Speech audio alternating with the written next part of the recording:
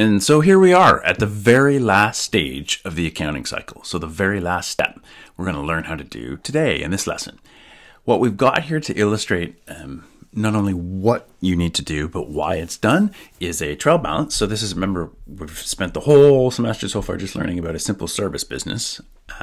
This is a trial balance. Notice it's after adjustments, but before the very last stage, closing entries, which is what we're going to do now. And it's at the end of the year 2018. And here's all of our accounts, debits and credits, they balance. And what we're going to do right here is we're going to journalize what are called closing entries. And we got a couple T accounts over here just to indicate what's going on. And before we go any farther, we're going to talk about the purpose. The purpose of closing entries is because if you recall, early in the semester, when you first started learning about accounting, we didn't have a capital account like this. We just called it equity. And of course, if you recall, we broke it out because that wasn't good enough for tracking performance and being able to monitor and tell people how you're doing. In other words, you can't tell people from year to year what your salaries expense is if you're not tracking salaries expense, if you just plop it all into one account called equity. And so we broke it all out. And in reality, what you have to understand is that all of these accounts are equity accounts. They are the things that change your wealth for one reason or another.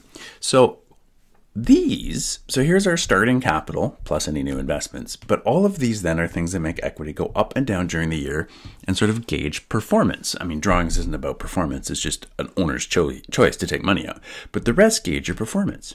And to measure that performance from period to period, which is usually year to year, you've got to start at zero. So all of these accounts from drawings down are what are called temporary accounts. And I'll change them so that they have a nice weird background color. All of these are temporary accounts.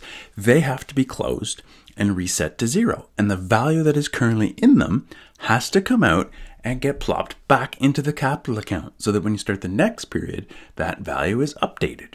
So it's a really simple process. We start by closing drawings. So there's 3 journal entries. Then we close our revenue and revenue related accounts. That's all of these, right? Sales discounts is a contra revenue. So those are the revenues. And then the last step will be to close these. So before we start, let's take a look at what's in them so you can kind of see the effect of the journal entries, the closing entries as we do them. So we're going to put the capital account first. So as you can see on December 31st, we have a credit balance in our T account for capital of $13,990. And that's our opening balance, which isn't really our opening balance. It's our balance opening on December 31st, I guess. And we'll start with drawings. So in there we have a current debit balance of $750. There it is. So here's what we do. Step 1 is close the drawings account. So we go down in the order of the chart of accounts. So step 1 on December 31st, we are going to close drawings. To remove the value from drawings, which is a debit account, you have to credit it. Right? So you would credit drawings $750. And if you look in our drawings T account over here, we've credited the $750 and now the balance is zero. Where does that go? Well, it goes into the capital account like this. That's your closing entry for drawings. There's your journal entry. So we've credited out the value in drawings. So now it's zero. And we've plopped those debits into the capital account because remember, drawings lowers capital. Here's the moment when drawings effectively lowers the capital account, when you close the balance in drawings into the capital account. So we debit the $750 into capital balance goes down, $750. And that's closing entries. You're just going to repeat the process for each of the types of accounts. The next thing you close will be the revenue related accounts. So we're going to close all of the revenue accounts to capital.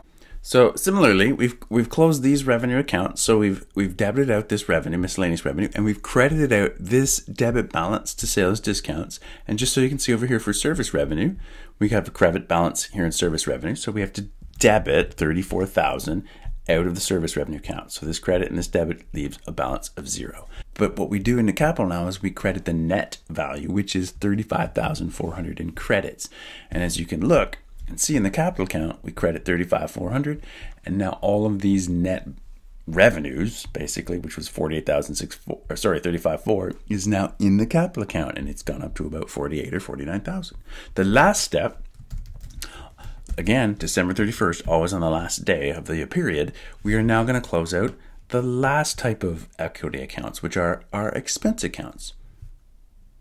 Since they normally have debits, it'll be capital that usually comes first because we're going to debit that capital account for all of the debits that we're taking out of our expense accounts. And so now you can see we have all of our expense accounts, and all the accounts that were debits are being credited, and all the accounts that had credit balances, right, contra expense, are being debited. So to illustrate, we can put in, say, salaries expense. How about that? There's our salaries expense, had a debit balance of $13,000, so we credit salaries expense to take that value out. There's the credit posted into the T account, and now the balance is zero. And the net value of all of these entries gets plopped into the capital account. Same every time. That's why we have a debit here for our drawings, a credit for our net revenues, and now a debit for our net expenses. And that's going to be all these debits, right, for all these expense accounts, minus this one credit right here, which we debit out to make zero. And that leaves a net total of $17,340 to balance the journal entry. And we debit that into the capital account. We post it in, and there's our new capital balance to start the new year with. And that's it. That's all there is to closing entries. The purpose is to zero out all of these temporary accounts and plop the net total of all of the value for all of them into the capital account. So it's updated to the new value and ready to start your new accounting period.